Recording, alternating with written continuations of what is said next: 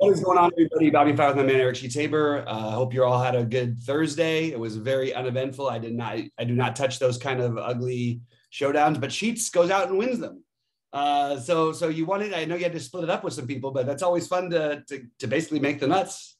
Well, you know what? It's partially I was kind of motivated by, and this happens sometimes. That's one of the reasons I do this for the site, is that I wasn't going to play. I wasn't going to post anything on there. A couple of people started posting takes on the showdown. I'm like, all right, I'll freaking do the sheets for them. You know what I mean? Like I really wasn't going to. And I figured as long as I'm going to do the sheets, I may as well run a build. And as long as I was running a build, I may as well put it in, right? So I put it in like an hour before lock, and then I just forgot about it because there was, I was going to do hockey, I was going to do others. And then like 15 minutes to post time, I went and I saw that Cade Cunningham was ruled out. It was probably an hour before. I just didn't even really notice. I'm like, ooh. So I actually changed everything. I put it up there, reran everything, got Sadiq Bey in the captain, like 60% of my lineups, and he scored like 1,000 fantasy points, and I chopped with a bunch of people. But doubling your money in the NBA is no matter how much you're putting in, it's certainly something to be happy about the last couple of weeks. That I promise you. Yep. At least in my experience. I saw that you were close in something the other day, maybe.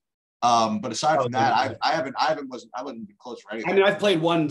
The last two slates I played, I won a tournament and I did nothing. So okay. I haven't had the same thing. I just haven't had. I literally didn't play at all Monday, Tuesday, and then Saturday, Sunday. So I haven't had much going on with the NBA. That I really do think like the amount of effort, and I know you've been able to hit some weekend ones, but if you want to play full slates on the weekend and just the amount of people ruled out, and then guys who don't try as hard or guys who go out partying, and that's rough. There's just a lot of stuff to try to figure out if you're not a projection based player. And I use projections, but I don't treat them as, that's not how I build.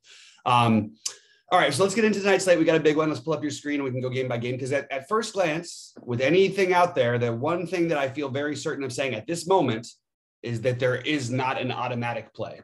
There's a lot of guys you could make arguments for, and there's a lot of guys who are thin values that we can get into. Guys like Chris Dunn, who I did say, keep an eye out for this guy last time, probably the wrong slate on the 12 gamer, but 3K minimum. And they made him, he ended up playing the 28 minutes. So we'll get into those guys. And he played it the way that you said too, because it went into blowout run, and you're like, well, they obviously want to get this guy some minutes, so, and I think they let him play that. So, yeah. Also though, I mean, he's still only 3K, but he also is not like a high usage, type of player.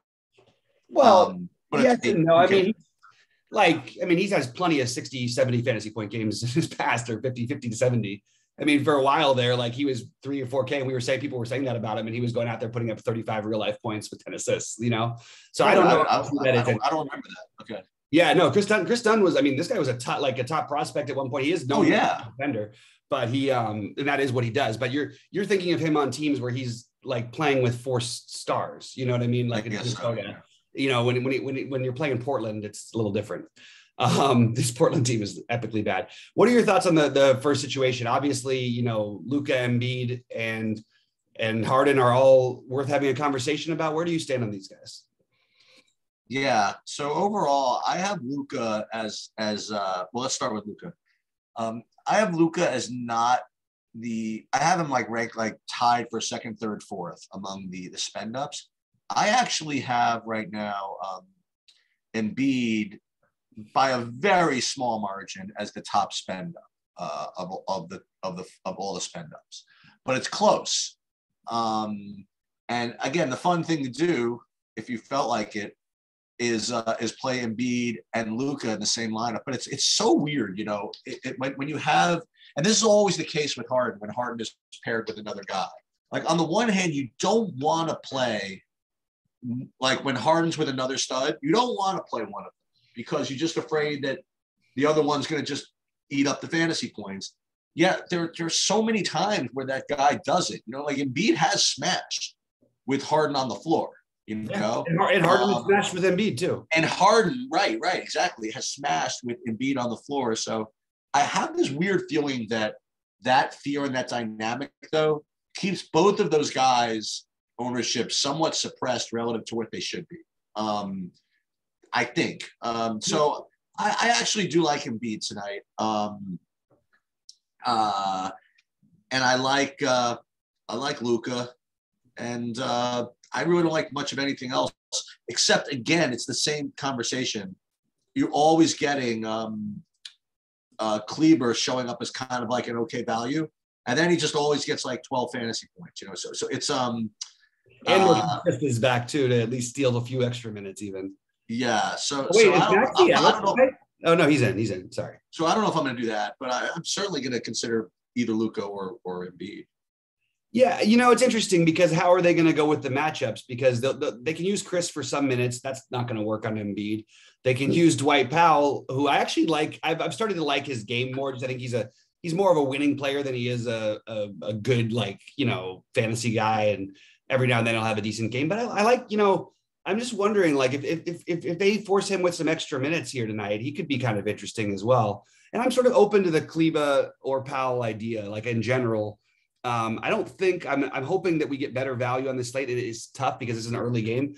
I usually use Kleba and Powell as my placeholder guys until we get better stuff, because usually Dallas plays at 5:30 or later, or 8:30 or later Eastern.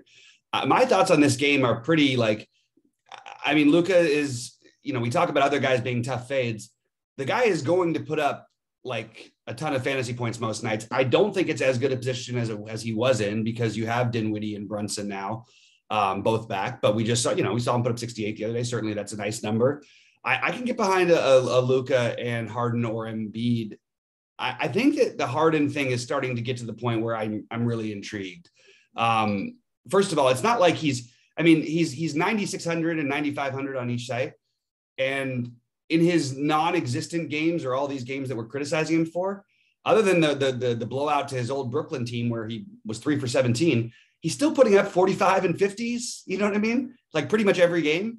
And he's not really having a Harden game. And at his price, like James Harden for 40 minutes in any match, even in a slow down match against a good defense, I can get behind James Harden a little bit tonight, just because the ownership and price are starting to make it like, okay, I don't want to miss out on the 75 from Harden at 96 because I was trying to get the 70 from somebody else at 12 or 11.8 or 11.2 or whatever it is. You know what I mean?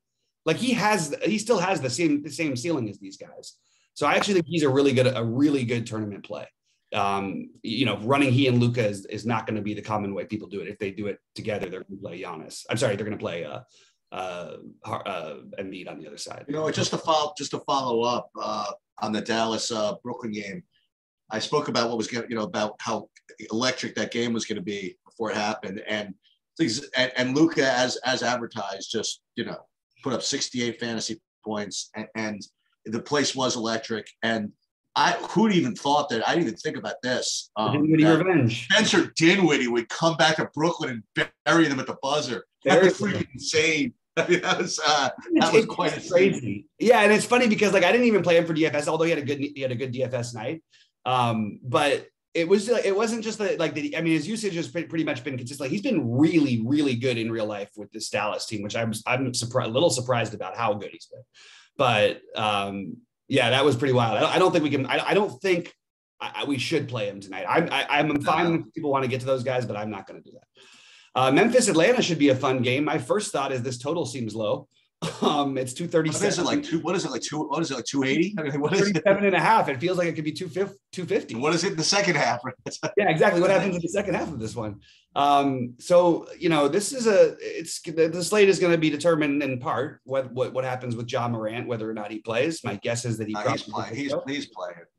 My guess is he does go. I'm more concerned about Trey, by the way. I would be much less concerned about Trey because they're desperate to try and get in the playoffs.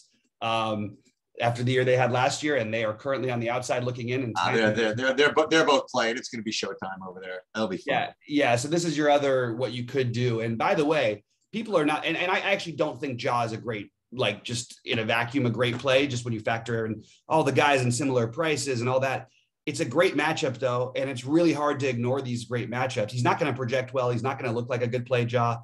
But I could get behind playing these two guys. And I don't think I'm going to end up doing it as a priority. I think I would rate Dallas Philly as a little better to do the 1v1, but, you know, Clint Capella in this game. I think I'm open to that one. I'm open to Bogdanovich. I'm open to a lot of guys. I just don't have a really strong take on who I want. And I'm actually more worried about Gallinari as being the one, because if Gallinari is in, I really like Gallinari. If he's out with Collins out as well, we kind of have to boost up Capella, even Hunter, and even Bogdanovich a little bit, maybe even Herter as well. So all of that, just to say, like, I guess it's going to come down to Gallinari for what I really want to do. What anything showing up for you? Because I'm guessing projection wise. No, not really, actually. Really not a lot. So, absent an injury, I'm probably not going to play this game. It should be, I mean, like you said, it could be a fun game, with those two guards going at it. But I just think they're better options. Yeah, I'm with you, but I do think we might want to revisit this one. Like this one, I'll talk about at lock, because you just can't beat a great game environment, and you kind of have to like ignore a little bit some of the pricing and projections in my opinion, sometimes. That's fair enough. I do think Trey is the preferred of the two, though, right? If you had to pick one, just because Memphis has everybody back now. I don't know, man. I mean, it depends what mood he's in. Child feels like it. I mean, I don't know. Well, Ja's obviously a better player, but like they have a complete team. Memphis right. is terrible. It's weird to say that after Atlanta was the conference. Who? By the way, not that he matters. Oh no, Atlanta just got. Who's going to guard Ja, by the way? I messed up and said Atlanta's on the outside looking in. They're in the last playoffs. They're in the last play-in game spot, in the 10 spot.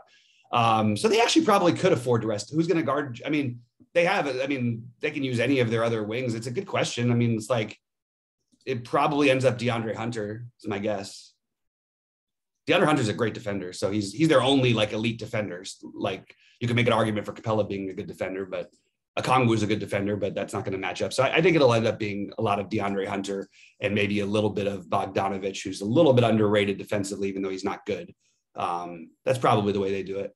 And then they probably run a lot of doubles at him with Trey with Trey guarding him from the outside. But yeah, it's certainly an interesting game. I might revisit this one because I do think there is an argument for the Trey versus Ja thing. And I also think you could even just go play Bogdanovich versus Ja or something like that. I think Bogdanovich could have a big game here as well. So Portland, Brooklyn, this is one of these spot sheets. So I'm guessing the projections are going to love a lot in this game. How are you sort of ranking these guys, and start whichever team you want? Yeah. So, I mean, I don't know. It's not really, nobody's showing up as that great a play. I mean, the top play that I have is Nick Claxton at 3,400. They're projecting him like 6.7x right now. And as far as points per dollar go, the other guy is the guy that we talked about is Chris Dunn at 3K.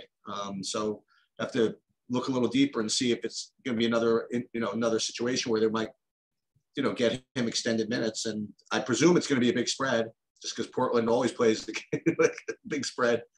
So I definitely, so that's all I'm really getting as far as values go. And on the other side, though, Durant is just, looks like one of those spend ups that I alluded to earlier. There's Embiid, there's Luka, there's Jokic, and then there's Durant as the top guys for me. And, I have Durant projected for 36 minutes. That could be ambitious, though, given the game environment. I mean, he always does play, though. That's the thing.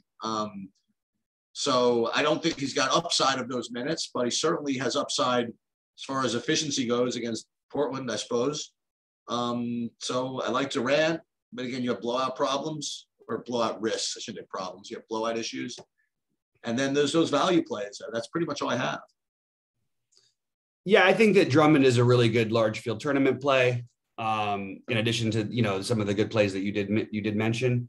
I think Chris Dunn, I'm open to gambling here. One, I think they could get smoked and he could get minutes that way. I think he could also get minutes in a close game. They don't have anybody else who can defend except for Josh Hart. So I don't know. It's kind of interesting. I don't know. I don't think these minutes are locked in for him by any means, but I do think he's interesting as a tournament play. And it sort of takes me off of everybody else on Portland. Claxton might look like the play to everybody because he's 3,400. And And maybe he is, but why wouldn't we, play Drummond at 58 and just take a shot? Like, I mean, he put up 40 in the last game in 21 minutes. This is as cake of a matchup as it could be. His minutes are totally all over the place, like usually in the 20 range, but he played 26. And if he plays 26 minutes, I think he probably gets 35 to 45 pretty easily here. So it's about speculating on the minutes and what they're going to do with him.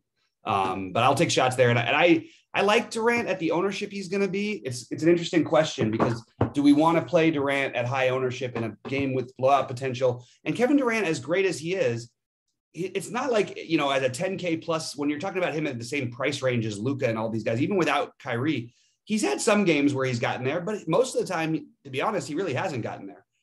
It's not like James Harden. If James Harden was on this team and nobody else was playing, James Harden's going to go out and get 65 to 85 every night, pretty much.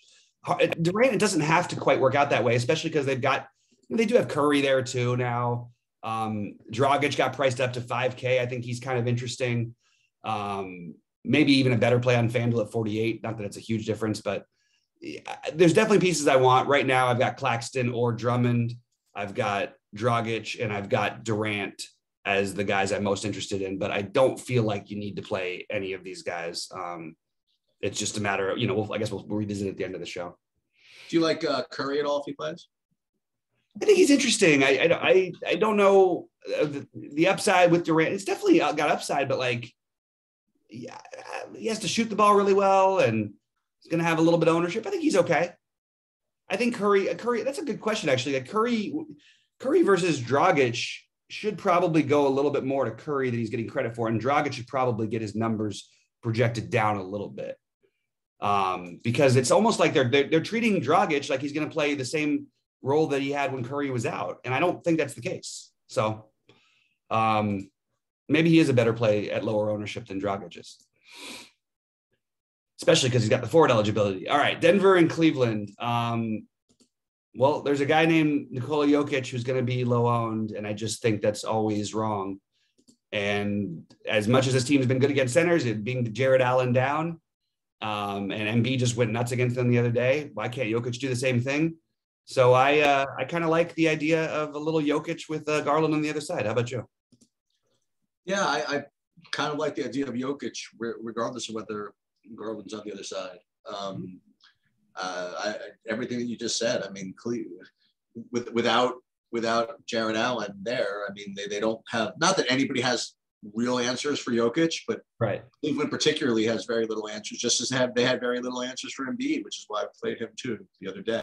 Mm-hmm. So Jokic, rates to be a really, really strong play. I mean, they still do have the best. Their best defender is not Jared Allen. I just want to make that clear because I'm such a Mobley guy. I'd be remiss to not point out that he's a much superior defender to anybody else they have. So yeah, he's just too small. He's too young, I guess. He's 20 years old trying to guard Embiid. But I don't want to make it sound like they have no defense anymore. I just wanted to point that out. Sorry. To guard Jokic. Sorry, Sheets, keep going. I didn't mean to interrupt you. Oh, no. So I definitely like Jokic, and I really am not getting to really much of anything. I think that Darius Garland, though, as you indicated, is just kind of a play every night. He just has that ceiling right now from time to time. So from time to time is good enough in tournaments. So I think that in Jokic lineups, like you said, you could certainly be well within your rights to go play Garland. I think Jokic can smash without Garland performing. That's just kind of that was only my only point. Yeah. It's pretty much it. Anything else in Cleveland? Anything else in Denver? Anything else? Garland is a really good play. I think he's at 8,500. I mean, we've seen his rate with these guys gone. His usage rate has been incredible. He's had some bad shooting nights and still put up big games. And when he has a good shooting night, he's put up 70, 66, 50. I mean, that's a bad shooting night that he put up 50. I think he's got a really good shot at 50 plus. I like him a lot. So I just want to reemphasize that. I think that you can make an argument for Markkanen and Mobley, but I'm not going to do it. What are your thoughts with your Knicks and Washington? I'm getting to some of this Washington business. I guess Avdia 3,300 is showing up as a really strong value, and he's also showing up at 20% ownership. Really, It always projects like that early on in the day. I guess. I mean, that was what it was the other day. And then he ended up, I played him in one of the 888s. And I think he was like 2% owned or 1.5. Because by other value opens up, you know. You got Rui Hachimura at 3,300 showing up decent value. You got Kispert showing up 3,400 is decent value. And aside from that, nothing particularly earth-shattering. And as far as the Knicks, not really getting much of anything. Like Randall, just kind of a play. I'd probably rather at a similar price, maybe probably do Tatum or in a different game. But I really don't have much in this game except those 3 value guys on Washington. But for whatever reason, just kind of hoping I don't have to play any of those guys. Yeah, I kind of agree with that, but I don't mind. I actually like Avdia's game. I'll take some shots there once he gets back to low ownership, like he will be later. Although he probably get a little more because he played well the other night. But I mean, come on, we're bearing the lead here, Sheets. We get KP back in New York. No, nothing? Oh, we do, don't we? You know, and has he done anything? He's played great he's put up 40. I mean, he's only playing 25 minutes, but he did have the 127-minute game against Golden State. If he plays 30 minutes at one of these days, which he will, one of these days, this would be a nice day to do it. This would seemingly be the day to do it. So I'm going to give a little extra edge and a little bump to right. No one's going to play him. I'll take a shot there. He's also taken away Kyle Kuzma as like a real fantasy viable threat, which kind of sucks. But I might take some shots on Kuzma at 7K on FanDuel. I just think there's upside at that price, but that's really my only argument for it. I do think Barrett is a strong play once again, as well as Randall. And because Burks has a down game, no one wants to play him. Is that the deal, or 2 down games, I guess? I think he's okay on FanDuel. But I think Barrett, I would go Barrett, Randall, Barrett on, Barrett's good on both sides. Randall's cheaper on FanDuel. But I like both of those guys quite a bit. That Barrett is particularly strong on FanDuel. But I mean, there's a bigger gap with Randall though. Isn't there? Well, it's about the same actually. It's not 800 versus 900. Barrett's going to be really popular on FanDuel. Yep. I have a 30% right now. Yeah, I'll play Barrett on DraftKings and skip him on FanDuel. That's what happened. Like, you know what? The rest of my lineups didn't screw up. That's what I did the other day when he smashed over there. I played him. And I just couldn't get anything from Brandon Williams really going. And that's what I did. I played him on FanDuel, but I also played him on DraftKings where he was significantly lower owned. And hey, he scored. He did well enough. Just he forgot to communicate with the rest of my lineups to well enough as well. I know what that's like. But you know what I'm in? I'm into the Kristaps thing. I mean, he's kind of due to play 30 minutes anyway soon. Why not let him play it in New York? Yeah, like, I mean, the truth is they could just cake the rest of the season and just like forget about it or whatever. But like, you know what? Yeah, why not? Why not give him a chance to do a little bit? You're not going to make the playoffs without a miracle run. Yeah, I could see it.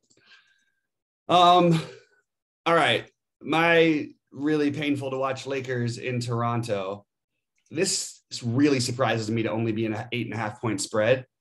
This smells like a LeBron sitting to me. It smells like LeBron playing to me because it's only 8.5. I don't know what that means for. Oh my God, that's what does this world come to? No, I mean it's crazy, but like, you know, they're the better team right now. I mean, because they were just 14-point underdogs in Minnesota with LeBron. Why are they? The Lakers were 14-point underdogs in that game. Yeah, I mean, Minnesota's been the second best team in the NBA. I know, but it's just amazing. Yeah, it's kind of crazy. I mean, it's just that's the times we live in. And Minnesota, for whatever reason, absolutely just thrashes this Laker team every time. Did they cover Minnesota in that game? No. Okay. And I didn't put it as a bet either. I was like, I'm not touching this one. And Minnesota covered. They lost by 20. Minnesota covered. I thought you meant the Lakers. Yeah, I meant to Minnesota cover. Yeah. Yeah. I just thought you meant the Lakers. Okay. Yeah. All right. So everybody on Toronto in play as always. Their prices are kind of interesting. I kind of like Fred VanVleet here. I like Fred VanVleet, especially when he's at home. I know he hasn't put up a big game lately, but I really like this price on him. I like the matchup a lot for him. I probably would go Siakam next, then Trent. and then maybe I would get a tiny bit of exposure to Barnes, but mostly that's the way I would have this rated. And I don't have a lot of interest in LeBron. I think it's fine. I think Westbrook at 6,600 on FanDuel, maybe you take a shot and just pray, because we know that there is some ceiling there, but I don't know. It's not very exciting from the Lakers side. Any interest in Toronto for you? Yeah. I like Van Vliet. I like playing not anybody. I like playing guys against the Lakers. And, Van Vliet's been injured. He has been. I mean, he's either been sitting or sort of playing through it. And the first day that he's feeling better, he's going to just do better. And if it happens to coincide with a home game against the Lakers, I think I really like him tonight. And I would take a shot again with LeBron as well. I would play both of them together, LeBron and Van Vliet, and I think that's a good play. So you think LeBron is viable over all those other guys we talked about? Only with Van Vliet on the other side. Okay, that's fair. Because you want the game to stay close. He definitely rates much lower than all of the guys that we mentioned. He also, for me, rates much lower than DeJounte Murray. Yeah, he rates lower than even like Durant. I mean, like he definitely rates lower than them. But he's still LeBron. I don't know. He's still LeBron. And if if this is one of those things, if the game stays close, I mean, they have a chance to win. He'll have the ball in his hands every possession in the fourth quarter. Sounds good to me. I don't know. Yep. Boy, this next game should be a fun, scoring one, but the problem is the pricing is making it so we don't necessarily want to play everybody. But I kind of want to get some exposure here. What are your sort of first thoughts on the Indiana-Houston situation? Yeah, so for me, again, it just depends on who plays, because when I rate guys at the early look by points per dollar, I do get Batazzi as the top point per dollar play on the slate. And that's based on 21, 22 minutes. And he's questionable every game. And he hasn't played in a few days, right? Yeah. So we just have to kind of just keep an eye on it and see what's up. If he's out, then Isaiah Jackson's out as well. Yeah. So then I imagine something between Jalen Smith and I was about to say Tyrod Taylor and Terry Taylor, I guess would make sense. So you just got to keep an eye on that. And I kind of agree with you. I'm not really getting to too much. Oh, there's Jalen Smith. That's interesting.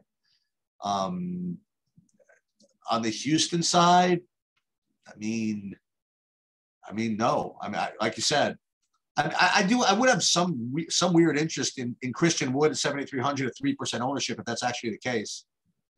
Just something to do, but really not much. And then there's Brogdon. I mean, Brogdon's not a terrible play, is he? I don't know. What do you think? Yeah, I think that they're all there's a bunch of guys that are fine, but they're all priced in a point where it's hard to want to play them. What I would say is that if there was a matchup for Buddy Hield to make 8 threes, this is the one. Okay, something. But if Duarte's out, that would be you'd boost him up a little bit. He and Brogdon. 7,400. That's rough though for Buddy Hield, huh? Plays 7 million minutes, and he basically, outside of last game, is always sort of right around there and hasn't really had that awesome shooting performance in a while. If he does, he's going to go nuts. This is a really, really bad defensive team that lapses all the time. And he's going to end up, my guess is he's going to end up taking 10 threes. And if he makes 5 of those 10, he's going to take another 10. You know what I mean? I don't know. I just think there's definitely upside there, but I think one of the indie bigs and one of Brogdon or Hield are definitely interesting. I just don't know if I'm actually going to need to pull the trigger on that price. I do like Kevin Porter Jr. on the other side. I like Christian Wood as well.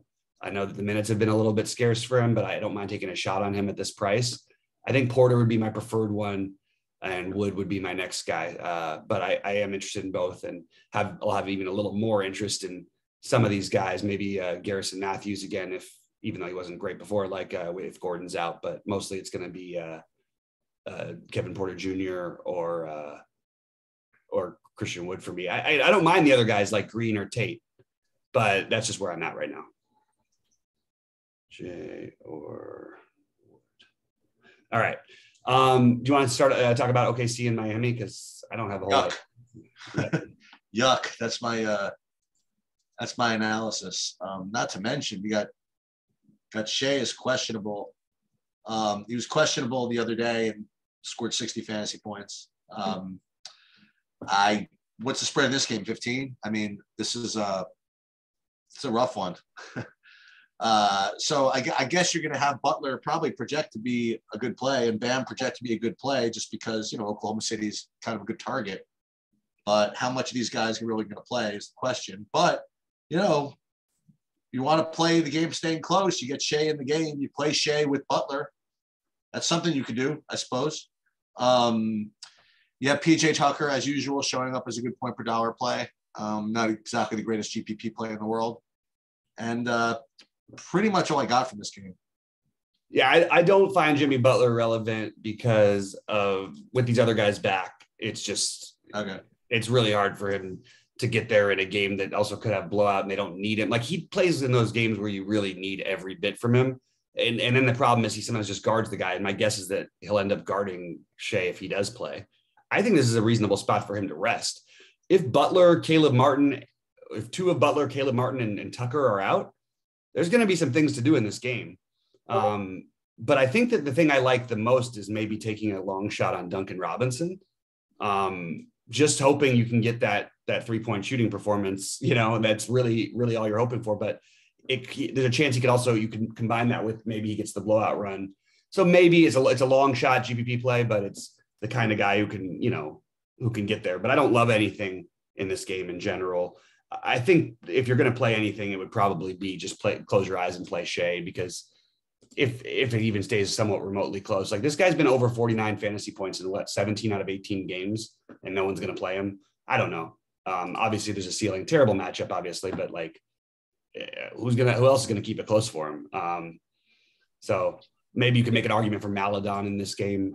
I'm not all that into any of these other guys. I do think Maladon, I guess, is interesting enough, but yeah, I'm not especially excited about this game. All right, another good pace game, New Orleans, San Antonio. What do you got for me? So, it's a lot to spend on two guys, but I certainly see the purity in playing the DeJounte Murray, CJ McCollum lineup. Yep. DeJounte Murray just performs on a very regular basis nowadays, and CJ McCollum in this new role, has that type of ceiling. And this, like you said, this is a very, very fast game. I don't know what the spread is. I presume San Antonio is a decent favorite. No, I don't know. I don't even have it in front of me. But no, they're a 3-point favorite. They're not. It's not good. So it's a close game with two kind of studs against each other. I would probably take a shot at this. And aside from that, though, that's pretty much all I got. But I don't discount this. I mean, I think this is a very, very strong GPP idea. Yeah, I like McCollum or Joe Val on that side. And I'm interested to see what happens with Devontae Graham and Alvarado too, because if either of those guys are out, it's just more for McCollum, because they have a lot of guys who are pretty passive outside of just shooting, other than McCollum and Joe Val. So I do like those guys still without Ingram here. Joe Val's had two huge games in his last 3, and it's no coincidence without Ingram. A great matchup for him. Sometimes pace gets to him a little bit, so not all, it's always a little bit tricky to figure out. What I would say is that Jackson Hayes is not going to be owned by anybody tonight, and if there was an environment to thrive in, this is a perfect one for him. We just saw him put up 35 against Houston in a similar type of spot. I think he's got upside here, so I actually would include Jackson Hayes into my mix. And as you mentioned earlier, DeJounte Murray is just always a great spend up. There's just a lot of them tonight. He's a little below the other guys for me, but I think you could definitely make a case that he belongs at least in consideration with those guys. And finally, we're getting the Keldon Johnson I was expecting at the start of the season.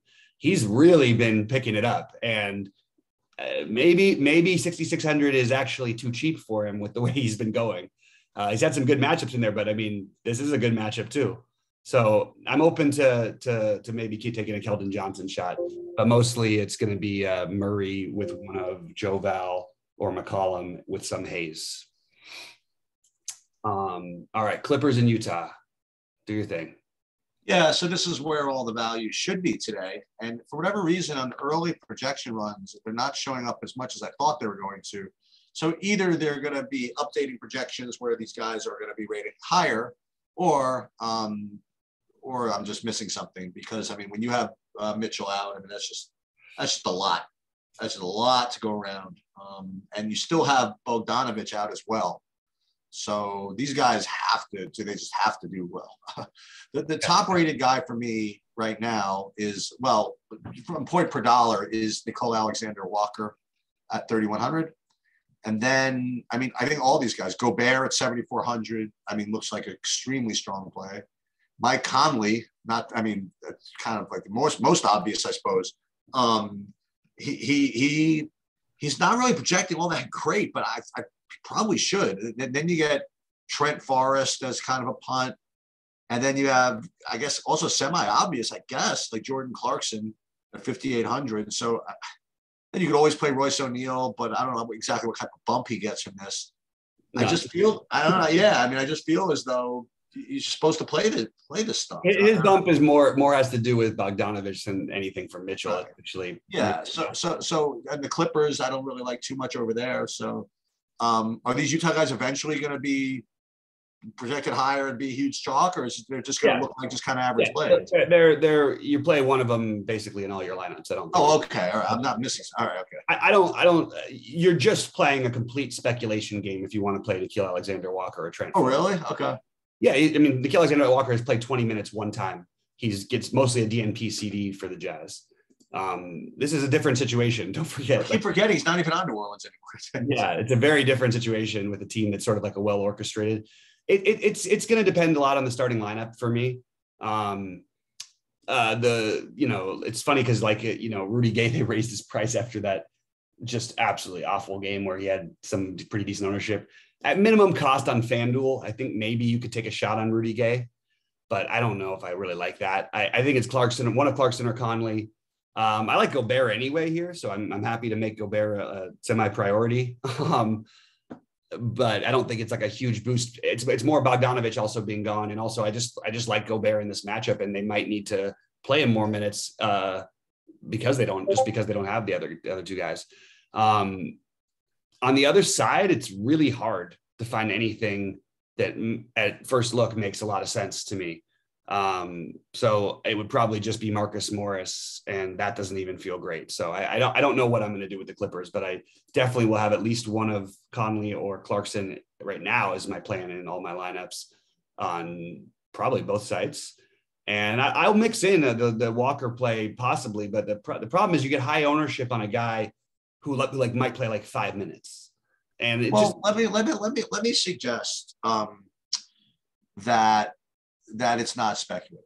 Okay. So he wasn't getting minutes at all. And then, he get very, very limited minutes. And then in the last game, he played 22 minutes. And I'm pulling up the actual game flows and seeing if there was a fluke, if anybody was out or whatever it is. The fluke was that he made his first 3 threes. Right. So, okay. So he came on in for backup run. Okay. Whatever. He played, what is that? It looks like 10 minutes. And they brought him in the third quarter, and then they let him run almost through the fourth, whatever. So my point is that he was 3 for 5 from 3. He had 4 rebounds. He had 2 steals. He had 16 real life points. And Donovan Mitchell is not playing. I just knowing how, again, biased and recency biased coaches are as well, I just find it hard to believe they don't give him a shot. Coming off of a really, really good game in a situation where they need people on the court. I don't know. I think that those 20 minutes are pretty secure. I don't know. I don't think they're at all secure, but there's no reason it has to be him. It could be Trent Forrest. It could be Hernan Gomez alongside. Well, that's the other one, is the Trent Forrest. I think Hernan Gomez is the better one of all those guys personally. Assuming that they do come out with the same starting lineup that they did last time. starting Juancho at the 4 because if they don't start Conley and Clarkson, obviously they start at Nickeil Alexander-Walker. That's one thing, but like they could still play Pascal, who knows the team, who's been a part of the team. They could play Trent Forrest, who's been a part of the team all year. Obviously Rudy Gay, Whiteside. You don't think they want to roll out Rudy Gay for another fantastic performance? Yeah, no, I mean but Gay is always gonna play his minutes. Right. Like he's gonna get his normal. Everybody else should have pretty normal run. He's the only one who's really you think it's the higher run. And I'm not saying it won't work out. I'm just saying it's more speculative than just because he happened to do it once doesn't mean that's what's going to end up being. That's all I guess what my point was. But I hear you. And I'm just trying to double check something. Can I double check what happened with Mitchell though in that last game? Because I actually think that's what happened though, right? Like I have it right here. No, he played the whole game, Mitchell. He played 29 minutes. He's 36. No, but he played like his run. You know what I mean? He played like his run, though. I mean, like, okay. He started, then he sat, then he came back, then he came out again. I don't know. Then he played like a whole third quarter. Maybe he was hurt. Maybe he was in foul trouble in the first half or something. He did have foul trouble a little bit, but yeah, he only played 28 minutes. But yeah, I hear you. So no, but you're right. Your point's taken. I did think it's an important point because again, part of the other value playing Alexander Walker is you get to wait. You know what I mean? And if he ends up starting, then he's a great play. You know what I mean? Yeah. So I can get behind Alexander Walker, but I just wanted to say that I don't. Yeah, Juancho started the last game, huh? Yeah. And assuming that he does again, I actually think Juancho is in play as well. So sure. But yeah, Juancho. And yeah, I mean, I'm more just playing devil's advocate of trying to find a reason not to play somebody who I think might end up being a lot more popular than he's looking like right now. Well, that's what I'm saying. I mean, when I'm looking at these guys, they just kind of look like ordinary plays without too much ownership. I have to feel as though that just can't stay that way. I'm like, if they announce that Nickeil Alexander-Walker starting for some reason, you know what I mean? They'll project like 8x, 9x. They'll project 8x and be 60% owned, right? So you probably won't play him.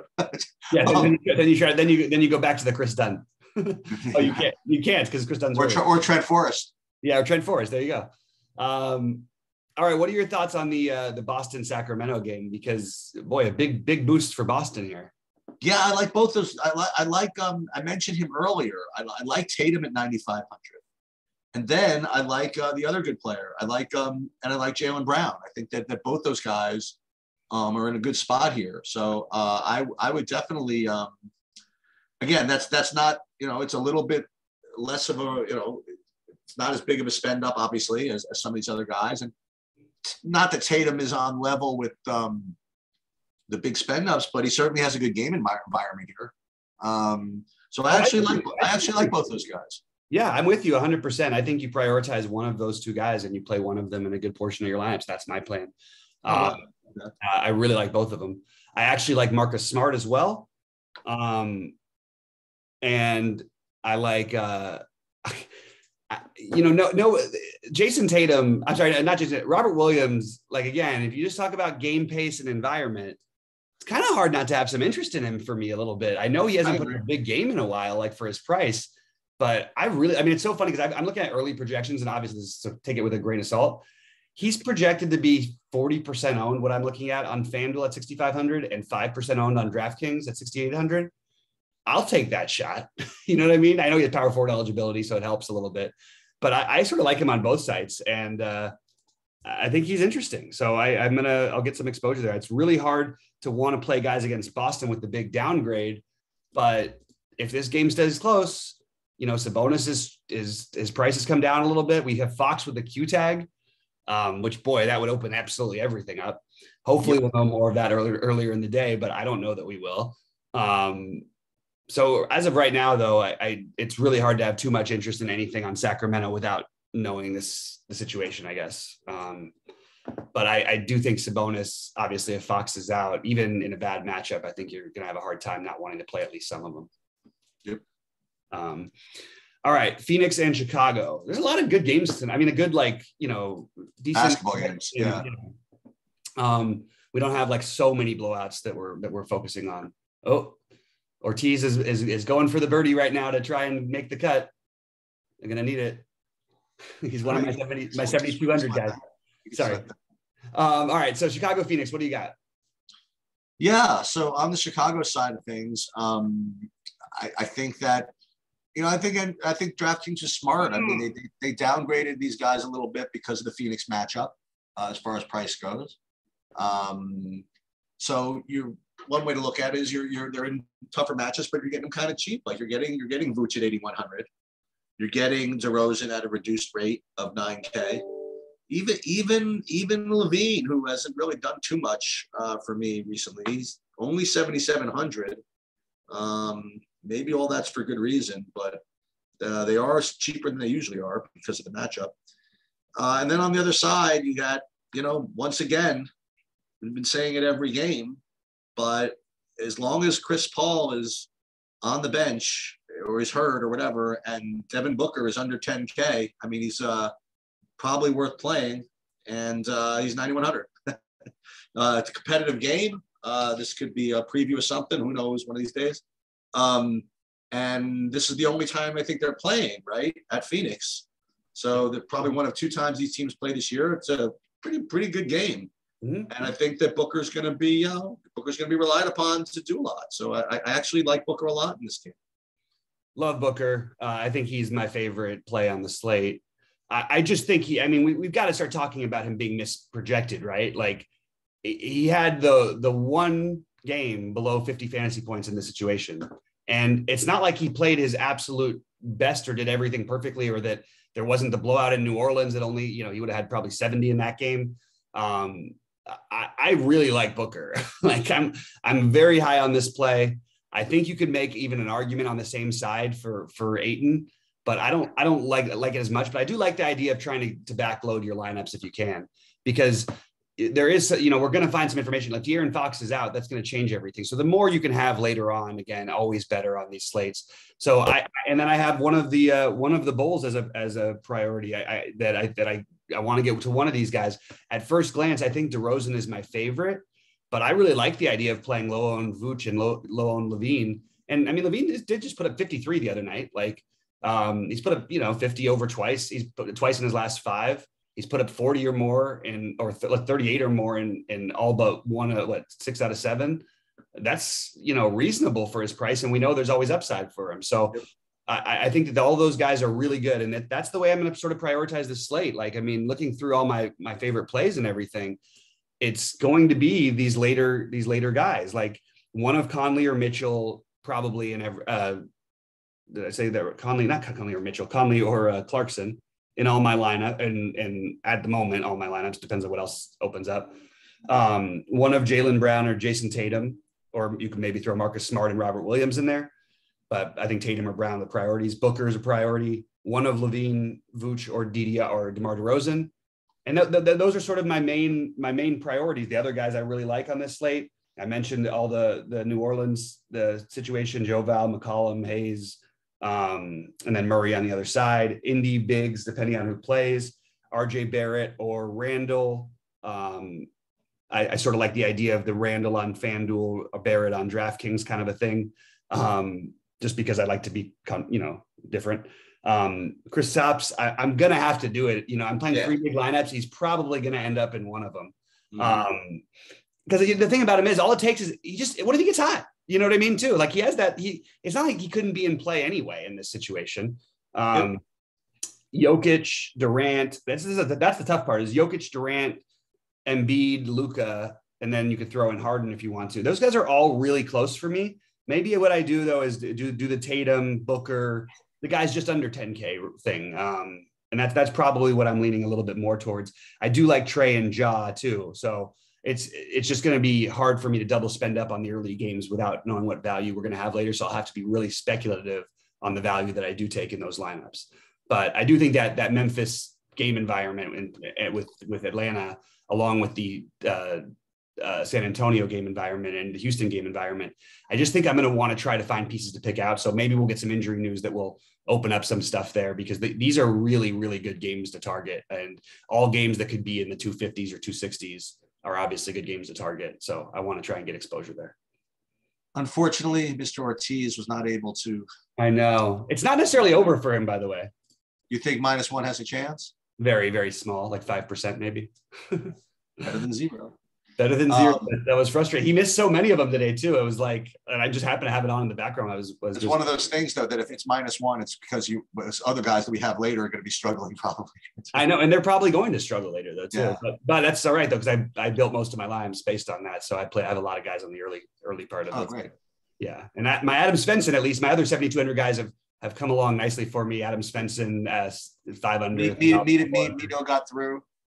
Mito, what did he end up at, 3 under? Yeah, 3 under, which is fine.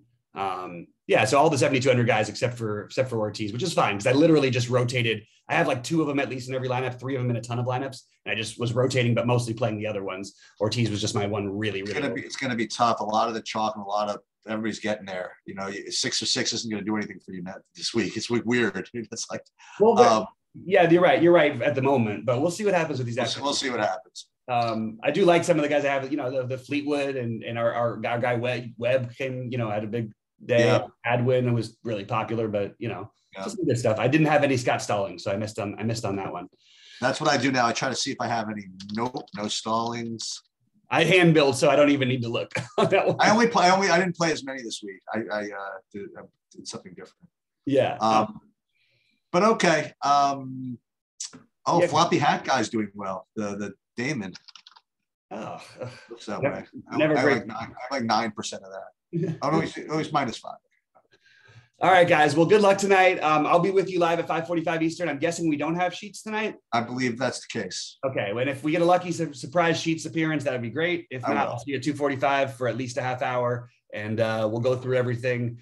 Guys, let's crush it tonight. Check out the site. We're still making some changes. Remember, add it in the True DFS support channel. We always want to hear back from you and always like the videos. We really appreciate it. And let's make some money tonight, everybody. Good luck. Again, for me, watch for all kinds of weird sports and stuff coming in on the weekends. We got a lot of stuff. MMA did the video already. MMA projections are up. We'll do all the NASCAR and LOL and everything else going on this weekend. I'll do my best to get projections going too. And but let's celebrate a Bobby victory tonight. Hopefully. And for the weekend, just want to say we will have Rody starting to do some weekend stuff for us when baseball starts. So it's gonna help out a little bit because I'm trying to balance having a social life and then trying to do it on the weekend. It's kind of hard to do for me. So I like to have at least one of those days off, but Rody will be available and we'll have more stuff for you guys then. So good luck everybody tonight. Hopefully we'll see one of you at the top of leaderboards.